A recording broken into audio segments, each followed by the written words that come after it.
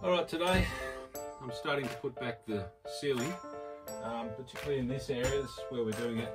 This is where the shower's got to go, so we've got to put the ceiling back before we actually fit the shower in and toilet. I'm putting the old panelling back in. It's still in pretty good nick. It's very durable, smooth. We're going to be painting it white with some vinyl paint. The whole ceiling will be white, and hopefully it should come up all right. What I like about using the existing ceiling is that, unlike timber and so on, it has no cracks. There's no joins where grease and fat and oil and stuff from the kitchen can gather. Your hair doesn't get caught on it, and it's easily maintained. You can wipe it down and it comes up clean. So we're going to give it a go. Hopefully it'll work. If it doesn't, then we'll have to come up with another solution. The difficulty, of course, is lining it up with the original holes and everything. The battens that I've created here on the side actually extend further than the ceiling, so I have to cut the ceiling back a bit, which is not hard to do. You can cut it with a scissors or a knife. It's actually quite easy to work with. It's just awkward getting it up there. One of the difficulties of hanging a ceiling on your own is that you've got to support it. And if you've ever hung plaster, you know that it can be extremely frustrating and difficult. So I've made a support that fits neatly under the ceiling. I can adjust the height, and that holds it up at one end. Bearing in mind, if you're making one of these, you don't want them to fall over because they're likely to smash the windows. So it's got a foot on the end, so it sits fairly straight on the floor and it can't actually wobble sideways. And to stop it falling backwards, I put a brace that I'm securing to the timber floor. And that's working quite well.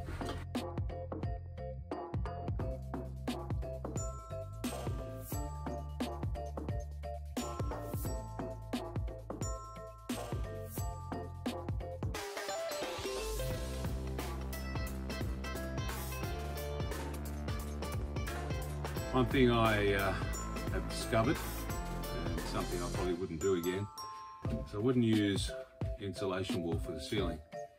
The thickness on these 3.5 bats is a problem because the pushback is quite significant, which then works against the ceiling when you're putting it up.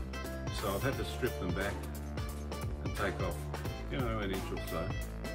If I did it again, I'd use foam board, like I did in the walls. It's already got a reflective foil on it, and it's solid. Once it's up, it doesn't move.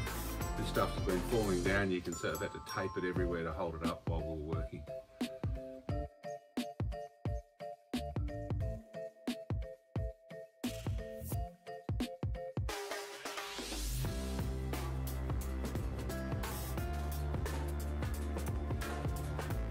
Got the last of the isolation up. That's a difficult job in itself. Wait till you see putting up the roof. Let the games begin.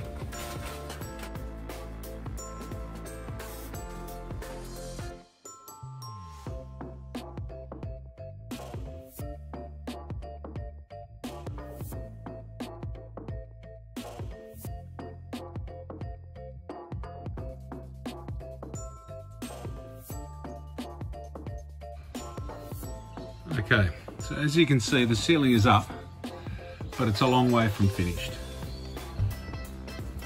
Skylight has to be put in to stop the sagging.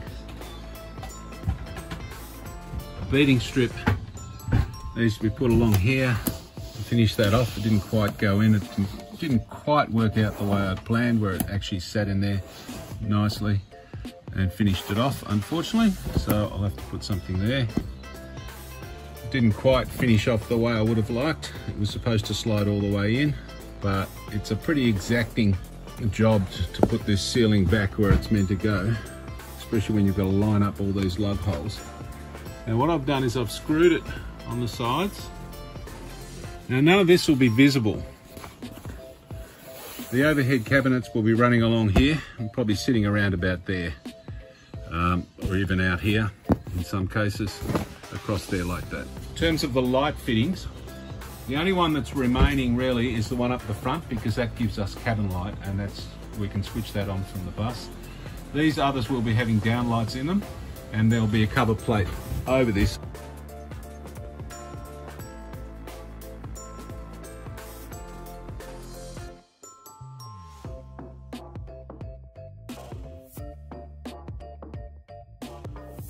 I know a lot of people put timber battens up, which look very nice.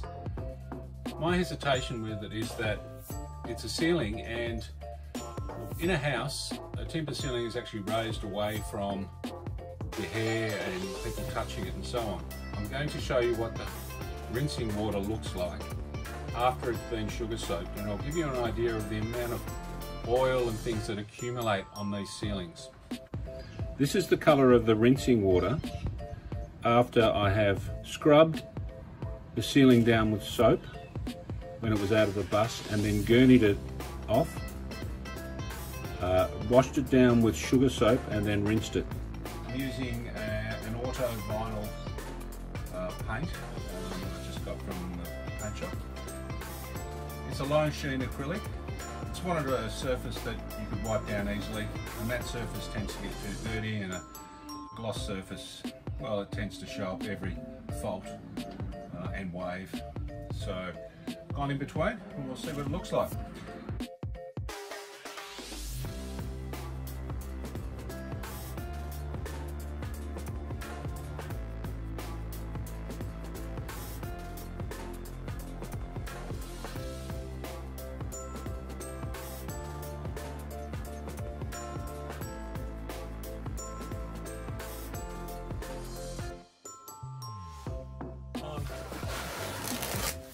Okay, unfortunately the vinyl paint directly on this surface has not stuck, and basically it means that it's just peeling off, or I can just peel it off like this, and it's coming off in huge sheets. So hot tip, primer coat this vinyl before you attempt to paint it. And I have tested it this time. I've used a oil-based primer undercoat, and it sticks fine, so that'll be the base coat before I put the vinyl coat on top.